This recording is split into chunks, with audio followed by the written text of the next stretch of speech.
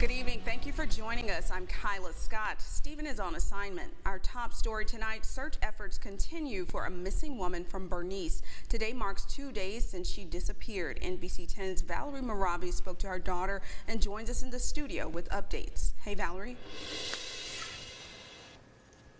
That's right, Kyla. Well, according to the Union Parish Sheriff's Office, Theresa Jones was last seen in the very early morning hours Thursday, February 2nd, leaving her home.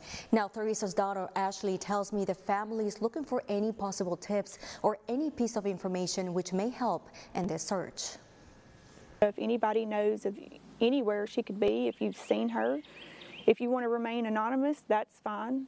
You know, just please contact the Union Parish Sheriff's Office. Theresa Jones has been missing for 2 days. Jones was caught on video leaving her home in the Evergreen community in the town of Bernice. She was last seen wearing pink pajamas.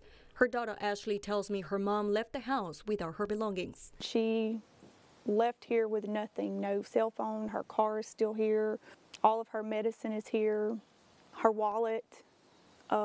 We don't notice that any clothes are missing. Union Parish Sheriff Dusty Gates says deputies are gathering information as they continue to conduct their investigation.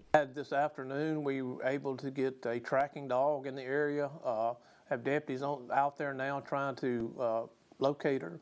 Gates says the dog was able to pick up Jones' scent in several different locations. This side of the house, all the way up Evergreen, and then towards the state park, it got stronger, you know, and then onto the highway. She says the family got a tip about Theresa walking on Highway 2 later that afternoon. That's how we know it had to have been her, but who picked her up? Was it the relative that picked her up, or was it a passerby? Gates says her mom's brother texted her mom that Thursday morning when she left the house. She says he denies any involvement. His story and the technology does not line up. We have been in contact with her brother, but have not gathered a whole lot of information at this time. But at this point in time, we don't suspect any foul play. Now, Ashley says her mom suffers from a medical condition. Sheriff Gates says a Lincoln Parish tracking dog is also assisting with the search in efforts to locate Theresa Jones. If you have any information on Jones' whereabouts, you're asked to contact the Union Parish Sheriff's Office.